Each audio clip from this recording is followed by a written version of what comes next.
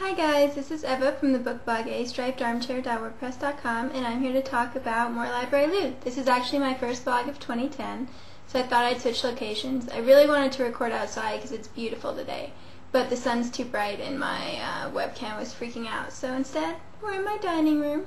You can see that I have the fan on in the little reflection, but yeah. I have a lot of books to talk about, so let's get started. We're doing fiction and nonfiction. First up, Fingersmith by Sarah Waters. I'm really excited about this. Sarah Waters is one of my new favorite authors, and so I've been spacing out her books one every 6 months or so. And it's for the Our Mutual Read Challenge.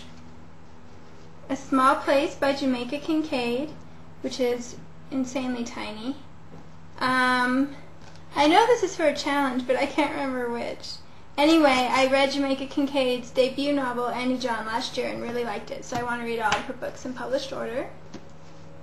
Troll, a Love Story by Johanna Sinisalo. I don't speak Finnish, so I don't know if I did that right. This is for the GLBT challenge. And also, one of my favorite book bloggers, Tina, is from Finland, so I feel bad that I've never read any Finnish lit. Love in a Fallen City by Eileen Chang. This is for the China Challenge. I'm really excited about it. First of all, I love that cover. Woo. And secondly, I've heard really good things about her writing. So, The Road to Home by Vanessa Del Fabro, which is for the Christie Awards Challenge. I've never read any Christian literature before. And so Amy, from my friend Amy, challenged me to join her in reading several Christie Award winners. It's a whole challenge. It's not like she just challenged me personally. Anyway, so this is about a South African. So I figured I would ease into a new genre by going with an international book, since that's what I tend to enjoy. Red Spikes by Margot Lanigan. I read her novel Tender Morsels last year and seriously loved it, so I want to read all of her books now. And this is for the Colorful Reading Challenge, with red, obviously. Haroon and the Sea of Stories by Salman Rushdie. Rushdie has been one of my favorite authors for years, so I'm slowly working my way through all the books that he's written, and this one sounded like fun. Do you see the guy riding like the cool bird? Wouldn't that be fun? And apparently, it's maybe supposed to be a children's book? I don't know. But it sounds like fun. I've loved every Rushdie that I've read, so I'm expecting to love that too. White is for Witching by, hang on, I'm going to butcher her name, Helen Oyeyemi. This is for, first of all, isn't that a really cool cover? Yeah. This is for the African Diaspora Challenge, which is one of the challenges I'm most excited about this year, so I highly recommend you join it if you haven't already. Because seriously, it covers Caribbean lit, African American lit, African European lit. Pretty awesome. And it's being run by Brown Girl Speaks, who has one of my other favorite book blogs. I have a lot of favorite book blogs, I've come to realize that. But yeah. So Oyemi is from Nigeria, I believe. It's not going to tell me, but I'm almost positive that she is. And this is about a girl with pica, which is an eating disorder that has victims eating non-edible things. And it sounds like it's going to be super gothic, and it's got twins in it, which always appeals to me. So I'm really excited about it. I think I'm going to start it next, actually, once I finish The Sorrows of Young Werther. Equal Rights by Terry Pratchett. This is large print because there was too long of a waiting list for the other non-large print books. This is for the Terry Pratchett Challenge, in case you couldn't guess. I'm really excited. It's the first of the witch novels. I'm most interested in witch and death when it comes to Discworld. So I figured that I'd start with the witches and then go on to death later. Sugar Street by Naguib Mahfouz. And this is the third in the Cairo trilogy. I've really enjoyed the first two, Palace Walk and Palace Desire. Mahfouz is another author that I really like, and I'd like to read all of his books someday. And I think I'm counting this for the What's in a Name 3 challenge. I think there's like something edible as a category, and sugar is edible. But really, I just want to read Mahfouz. The Bonesetter's Daughter by Amy Tan.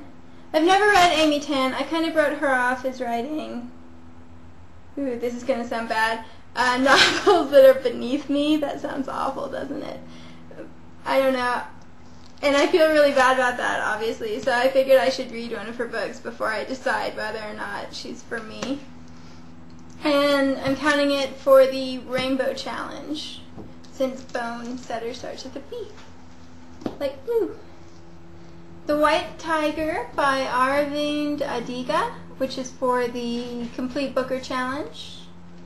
I always enjoy books set in India. Well, maybe not always, but I'm very attracted to Indian authors and their literature, so I'm excited to try out a new author. And he's a lot younger than most of the Indian authors that I read, I think. So. Finally, we have a book that makes me really nervous. It's for the Really Old Classics Challenge, and it's If Not Winter, Fragments of Sappho, translated by Anne Carson. It makes me nervous because I had no idea it would be this big, and it's all poetry, and poetry kind of scares me. But then I looked inside, and now I understand why it's so big.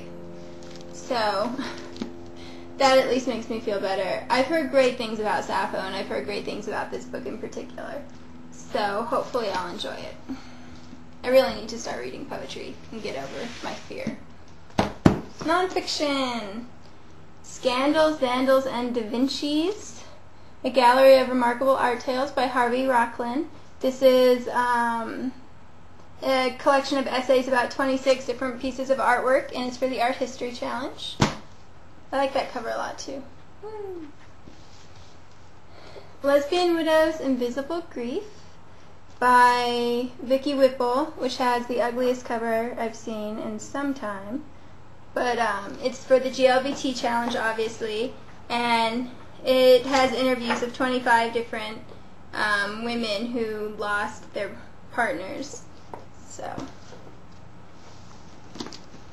The Things That Matter by Edward Mendelsohn. This is for the Bibliophilia Challenge, and it's what 7 classic novels have to say about the stages of life. Most of the novels in here I've read. Frankenstein, Wuthering Heights, Jane Eyre, Middlemarch, Mrs. Dalloway, and To the Lighthouse. The only one I haven't read is Between the Acts. So I might read that before I get to that chapter. We'll see. Go on a wolf binge. But yeah, I'm really excited about this. Actually, it popping up in the catalog is why I decided to join the Bibliophilia Challenge. And I think that cover is just wonderful. The Trees in My Forest by Bernd Heinrich. I think this is for the Science Challenge. Yeah, the Science Book Challenge. And it's about Heinrich's experience in Vermont, where he owns a big tract of land, and him venturing through it and learning more about its ecology.